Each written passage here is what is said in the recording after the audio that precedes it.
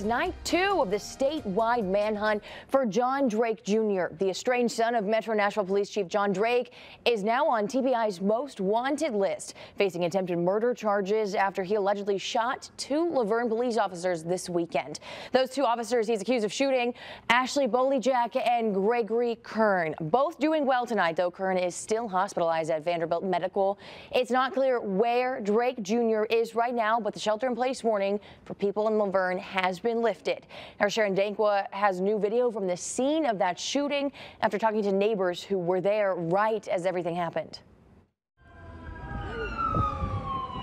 It's a shocking situation. Doesn't say they witnessed Saturday afternoon. You're looking at one of 2 Laverne police officers shot right outside of this Dollar General on Stones River Road, a store Kevin Oliver says he was on his way to. We was in the house and my wife said, "I want something sweet." And I was like, "Okay, go get you some cookies." I go get some, changed shoes, went around the corner, I heard something go, "Ah."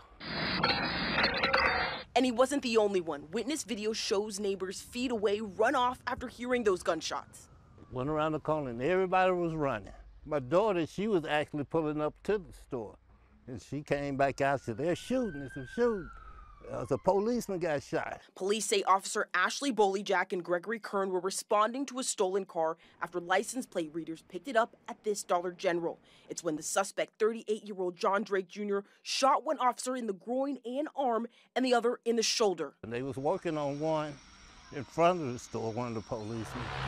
And I think they life flighted him out. Then the policeman came out with their assault rifles. I thought one of them had a shot at guy.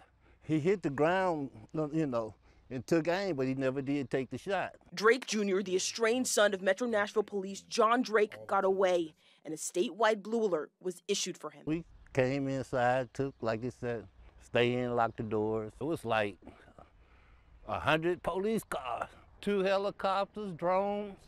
It was wild.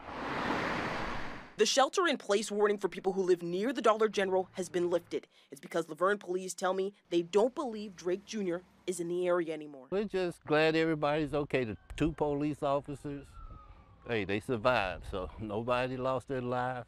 Tonight, the 2 officers are recovering from their injuries. Bolyjack is back home tonight. Kern is still at Vanderbilt Medical Center, but he's stable. Officers say Drake Jr. is still on the run, and he's considered armed and dangerous. Call 911 if you see him. Lydia.